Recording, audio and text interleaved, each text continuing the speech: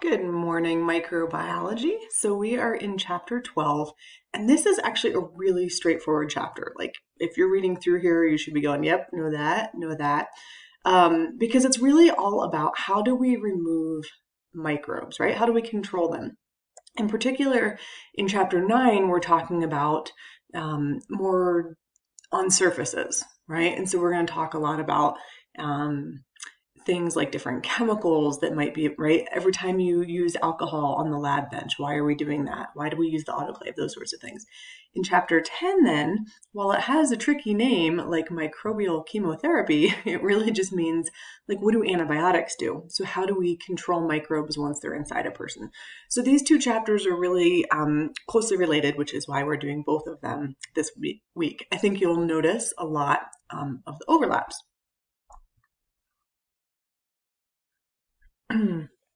So in chapter 9 here, this graph is key. I think this basically explains the entire chapter, and from here on out, everything else is details.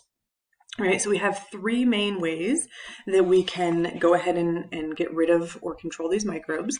So we'll talk a little bit about physical agents, things like heat and radiation that you see on here. Let me grab a little pointer. There we go. So physical agents like heat and radiation. Chemical agents, like we were just talking about, using alcohol or some wipes. So different gases and liquids. Liquids are much more common. And then mechanical removal, so things like filtration. So again, this should all sound really familiar to you. There is quite a bit of terminology. So this box down here is really good because it lays out, and you'll notice how they've kind of spread these terms throughout this graph. These really kind of lay out what is your goal, right? So disinfection is different than sterilization, right? Disinfection refers to removing the vegetative forms of microbes, right? So like just normally reproducing bacteria. Sterilization is what we're going to need to remove all viable microorganisms. That includes endospores. So that's the big distinction there. Disinfection gets rid of all the vegetative pathogens. Sterilization is what you need if you want to take care of those endospores. So that would be the difference, say, between boiling something or, actually, that's not even a good example. That's the difference between, and you talked about this in one of your labs, using alcohol on your lab bench versus autoclaving plates when you're done, right? Antisepsis, this tends to refer to when you're doing these same kind of techniques, but on a body surface. So prior to surgery, for example, you would use antisepsis. You would use an iodine to clean the surgical site. That's antisepsis, right? So both disinfection and sterilization usually refer to inanimate objects. And then decontamination or sanitization, these terms are used to talk about removing most microbes. So for us, we don't use that very often because it's not good enough in the medical field, right? We're not trying to sanitize something, we're trying to disinfect it. So you can start to see like why this terminology maybe is important, even though it all sounds very similar. So sanitization, for example, you might use in the restaurant. You know how at the bar they have like 3 different dunks that they put glasses through? That's sanitization or decontamination, but we're not pretending that it gets rid of everything. It gets rid of enough that we're likely not spreading disease from person to person, but it is not the same as, say, disinfection or sterilization. Keep that in mind next time you go to a bar. Okay, so then, right, this chart really is the best, review, the best model of everything we're talking about, right? As we can see, like, okay, well, what if we want to use a physical agent to sanitize something or a chemical agent to disinfect something? You can come back to this graph and see it all.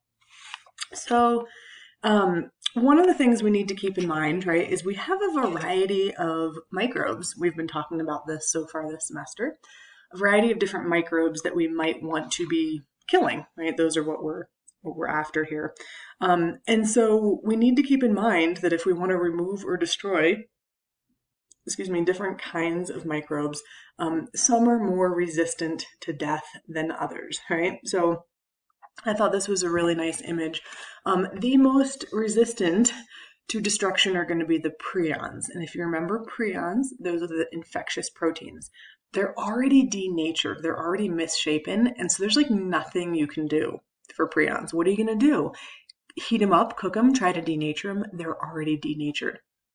And this has proven really problematic. So they've actually had some cases where prion diseases have spread person to person through surgical equipment, because even though it goes through this normal, autoclave process that does sterilize the equipment, those prions aren't alive, right? And so they're not getting killed, and so those stick around.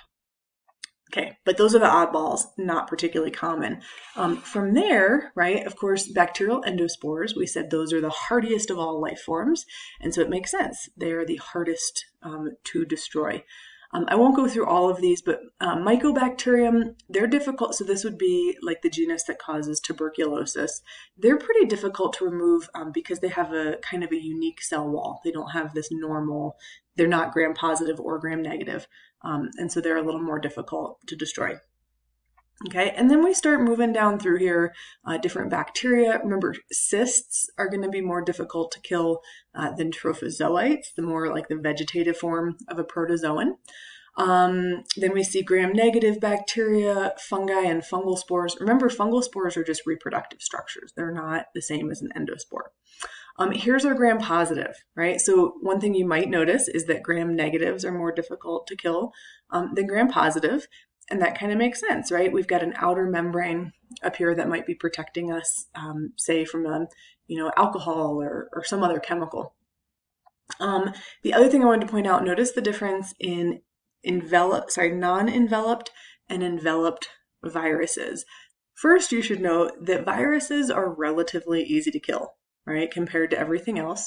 And so particularly given COVID-19, that can be reassuring, right, that viruses are easy to kill. And enveloped viruses, in fact, are the easiest thing to kill, which of course SARS-CoV-2 is an enveloped virus, right? So it's taken that phospholipid bilayer from its host cell, but that actually ends up being a weakness because we have all sorts of things that can easily destroy a phospholipid bilayer. Right? Even a gram-positive bacteria has a layer of peptidoglycan outside of that to protect the inner workings. Okay, so again, you don't have to say like memorize this whole scale, but you definitely want to have in your mind, okay, bacterial endospores, super difficult to kill, right? Maybe gram-negatives are harder to kill than gram-negatives. Non-enveloped viruses are harder to kill than enveloped viruses, right? Those sorts of things. Tuck this away into your memory. Okay, and again, just a reminder, so this is pointing out the difference between endospores and how hardy they are compared to the vegetative form. So notice, right, endospores 1.5 times more resistant to moist heat. That's like steam in an autoclave. 43 times more resistant to radiation. Doesn't mean you can't kill them with radiation, but you're gonna have to think about your dosage there. Some different gases, and there's a glutaraldehyde. That's a pretty gnarly chemical that you could use to kill bacteria, but apparently not endospores. Okay, so all of this becomes important, particularly working in a health care setting. A couple other things to kind of keep in mind here. This is trying to show how effective or why certain things are effective, right? If we are trying to kill a microbe, right? Your book defines microbial death as the, quote, termination of an organism's vital processes, okay? Or the permanent loss of reproductive capability even under optimum conditions. So the thing we have to keep in mind here in microbial death, right, is if you put bacteria in the freezer, right, they aren't metabolizing, they aren't reproducing, but they're also not dead. If you return them to optimal growth conditions, lots of them are going to pop right back up and start doing their things. So here's a life application, right? You buy that manager's special chicken at Natty G, right? And you're like, I'm going to make it tonight, right? Because today is the expiration day, and then it doesn't happen. And you go, I better shove this in the freezer. I'm not going to have time. Okay. When you pull it out of the freezer a week or a month, whatever later, you got to use it that day, right? You're not just going to thaw it and then 5 days later use it, because as soon as it thaws, those microbes that were there when you put it in the freezer are right there ready to reproduce. Okay, so microbial death, permanent loss of reproductive capability, even under optimum conditions. Okay, so if you cook the chicken, you will have cooked all the microbes. Now you can put it in the freezer and your timer starts all over when you thaw it. Okay, there you go. Liberal arts education. What are we learning?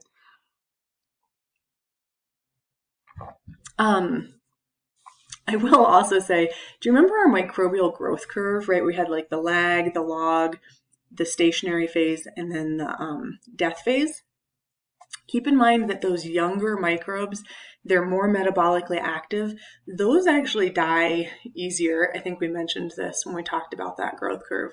Then the older microbes who are growing really slowly, maybe in that stationary phase, those can actually be pretty challenging, more challenging anyway, to kill off. Okay, so maybe it's not as straightforward as just like, okay, what is the organism, but also where it is in that growth curve. Okay, so then if you think about the effectiveness of our various tools, whether that's an autoclave or a chemical, a couple things to point out here, right, is what this first chart is showing you is the number of viable cells.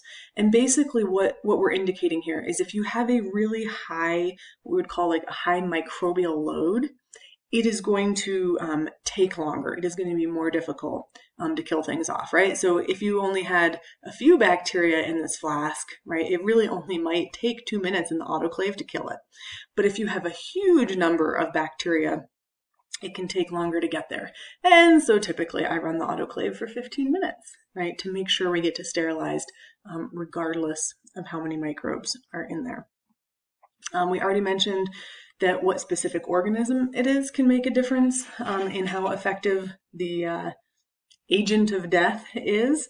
And oftentimes, particularly with like patient samples, you're looking at a mixture of those sorts of things. Other things that can make a difference, we already talked about this difference between spores and vegetative cells. So again, in the autoclave, those vegetative cells are dying really quickly. The spores are going to take much longer. We're pointing out here whether it is microbiostatic or microbiocidal. And so this is a good point here. Notice, so microbiostatic agents, notice how it's not changing the number of viable cells. We're not actually, with microbiostatic, it's like stasis, like stop. You can stop the growth with those chemicals, but it doesn't actually kill the microbes. Microbiocidal, right? Think the cidal ending, like homicide or suicide or infanticide, like any of those, right? It means death. And so an agent that is microbiocidal is actually killing the microbe, not just keeping it from reproducing. So you might start paying attention to the labels on like cleaning products and stuff that you buy. Another thing, I guess it's not showing on here.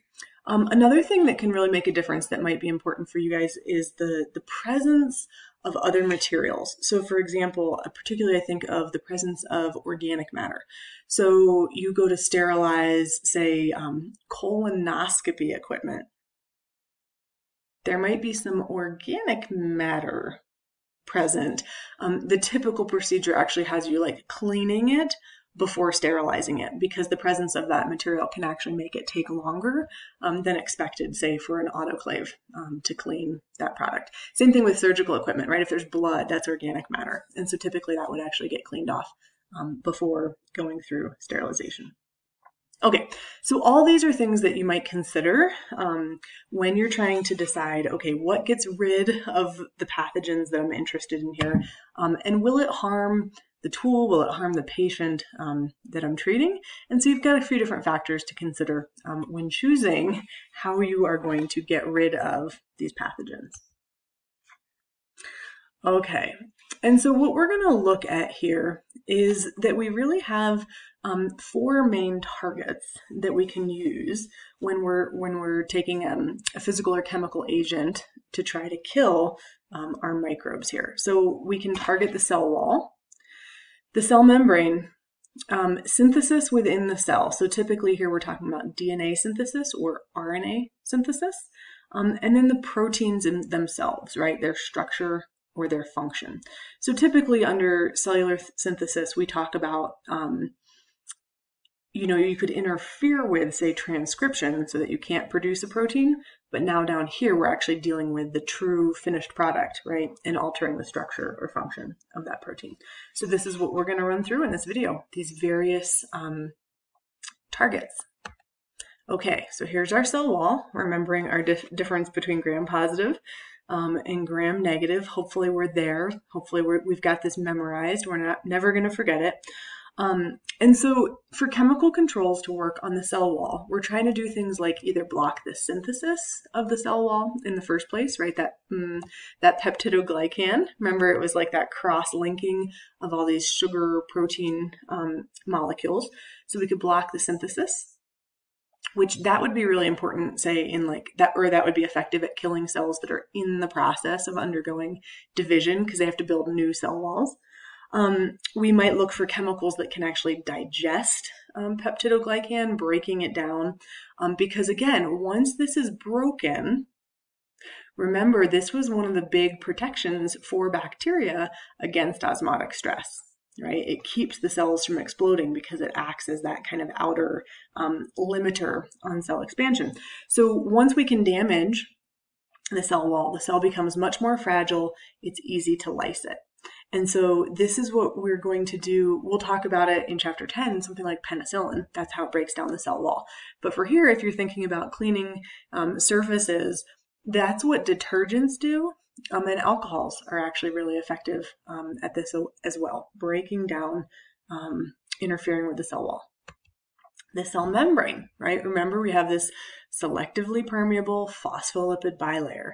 So as soon as you damage it, right, and the cell can no longer control what's going in and out, that is going to lead to the death of the cell. So this picture is showing us the activity of a chemical called a surfactant.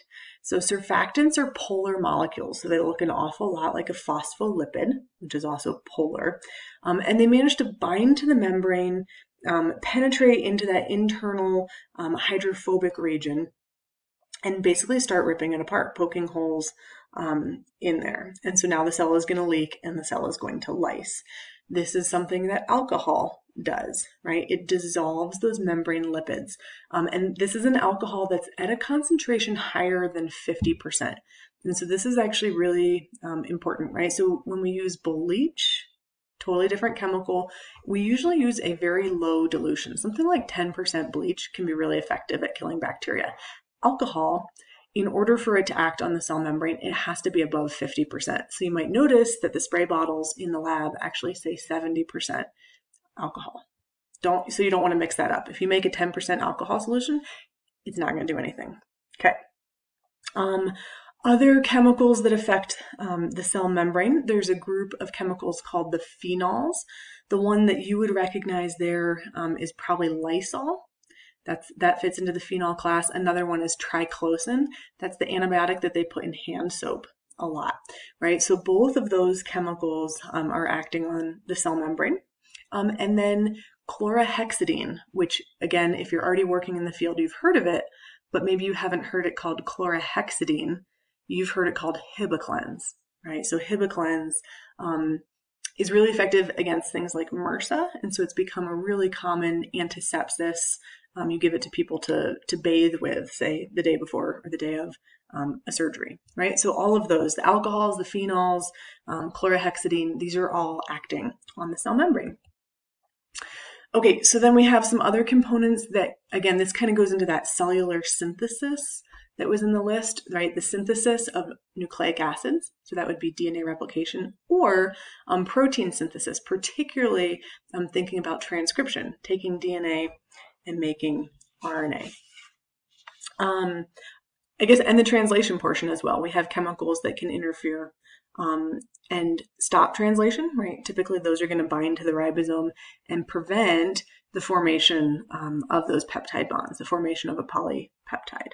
Okay, so we can interfere with the production of proteins. As far as the nucleic acid side goes, we can actually damage these nucleic acids. We can cause mutations. And remember, our bacteria are dividing really rapidly. So we figure, well, if we cause some mutations, it's going to be more of a problem to the bacteria, particularly, again, on surfaces. So we're causing mutations, this permanent inactivation of DNA. We would use things like radiation to do that. We would use really gnarly chemicals like formaldehyde to do that. And then you could also use free radicals, right? Remember, free radicals can be damaging to DNA. So there you go. Something even like hydrogen peroxide could be causing enough damage to mess up cellular synthesis.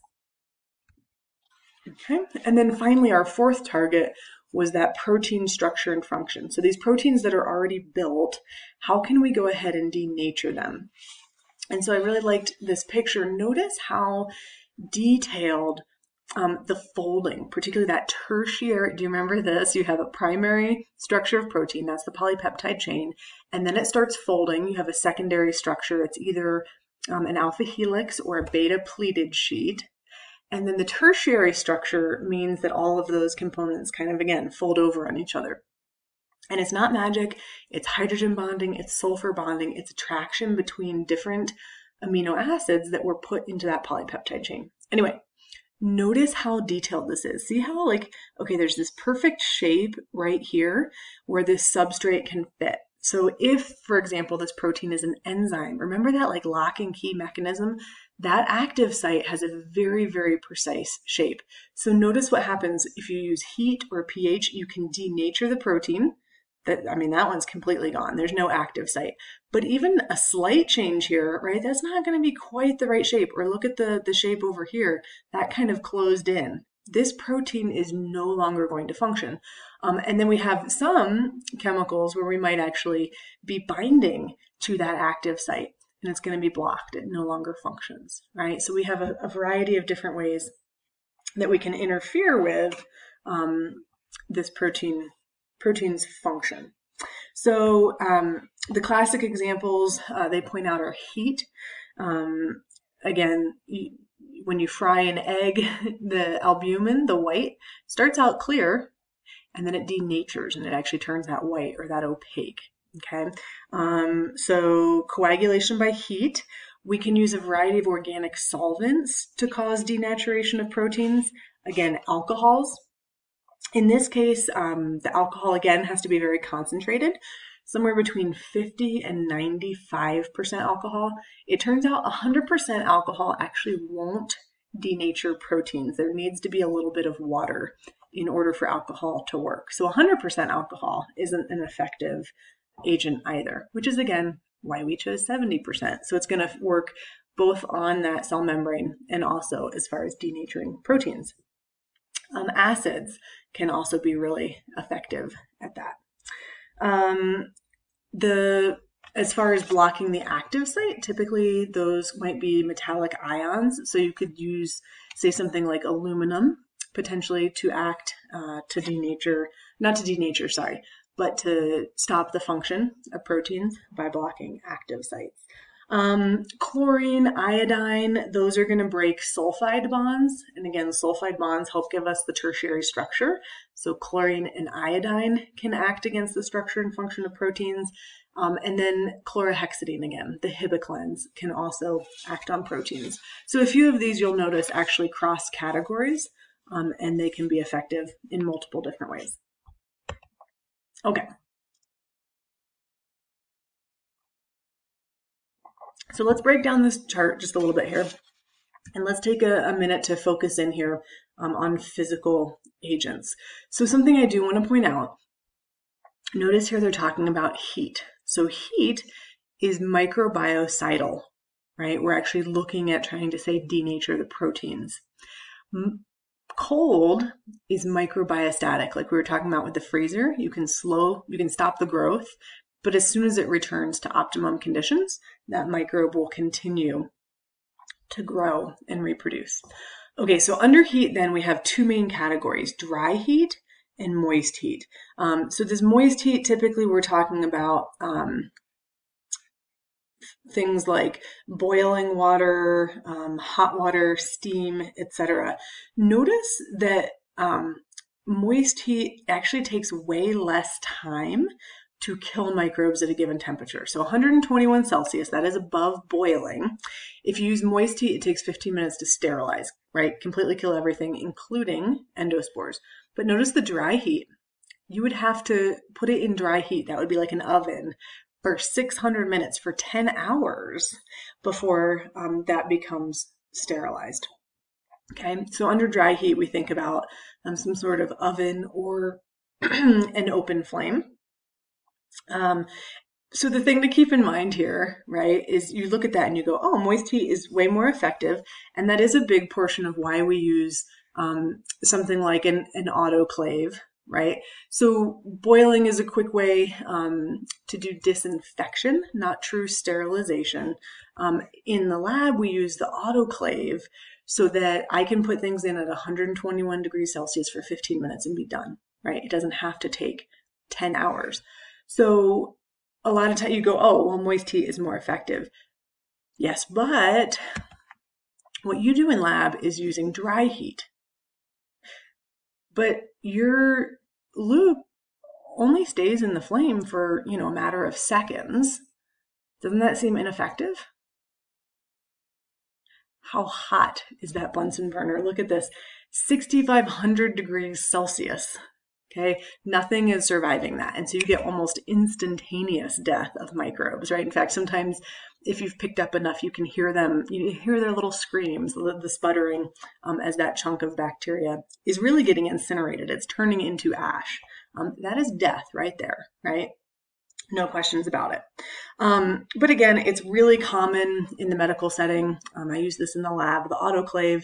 Again, we have high temperatures, but we also have pressure and we have steam. And so we're forcing that steam inside of the endospores and killing them that way fairly quickly.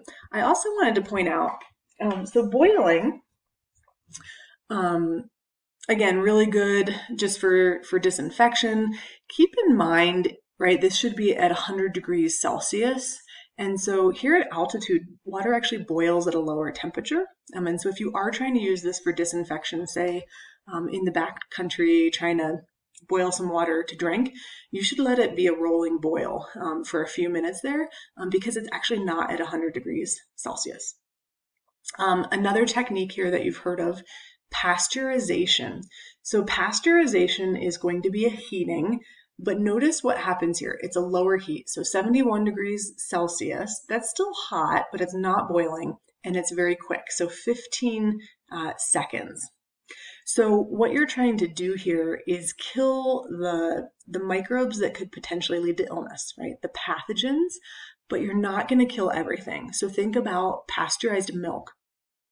You still have, say, lactobacillus species in there, but ideally you're not going to get like botulism from your milk. Okay, and so that's what pasteurization, the idea is it's less likely to change things like the nutrients in that food or beverage. It's less likely to change the flavor. Okay, and so what you have in there will spoil eventually. So you can see this again, this example of milk. Have you seen that Tetra Pak milk? So like most milk is obviously refrigerated, but you go down the baking aisle and you can get milk that's actually been heated more so that there's no microbes, right? It's shelf stable and it's not going to go bad like the milk in the cooler case will. Okay. Again, incineration for dry heat there. Whoop.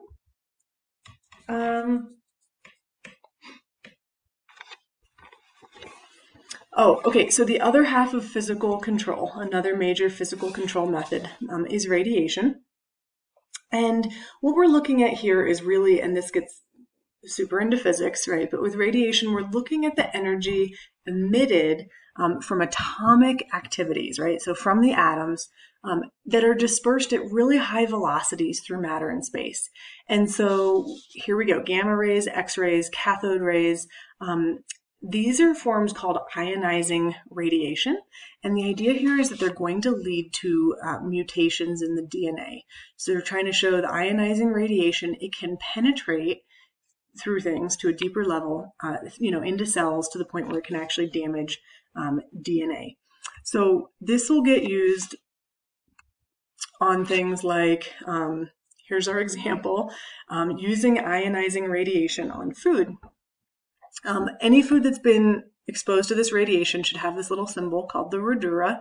But the idea here is that those raspberries that have been irradiated, we were able to damage the DNA of, say, a fungus, right? There might have been a little fungal spore that landed on those raspberries. This is so sad when it happens, right? Like you paid money, good money usually, for those delicious looking raspberries, and like the next day they're super moldy. So using ionizing radiation is a way to keep that food good longer. I don't see this symbol a lot. I think there was a lot of consumer mistrust of this technology. So that the raspberries are not radioactive, right? They've been treated with radiation. We've damaged the DNA, but that's not going to damage your DNA. Okay, so there was a lot of consumer mistrust. I don't see this technology used a lot, but it's actually pretty clever, right? You don't have to use heat, so you're not damaging the flavor, you're not damaging the nutrients. But some people didn't like it. Sorry, and I skipped past this. Just a quick reminder, if you don't remember, the visible light spectrum, UV radiation is slightly off the visible spectrum. Gamma rays, X-rays, what we were talking about in ionizing radiation, it has really short wavelengths, so it has penetrating power. So UV radiation can also be used, and that's going to be this non-ionizing radiation. It's not as strong, right? It can't actually penetrate. So then what you're trying to do, whatever you're trying to treat, needs to be directly exposed. So you'll actually see this done in water treatment.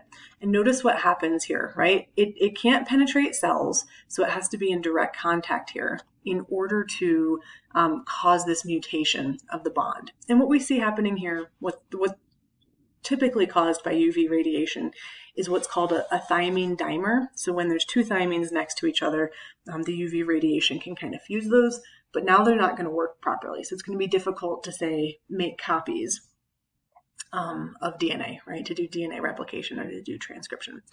And so here's that example of using UV radiation to treat water.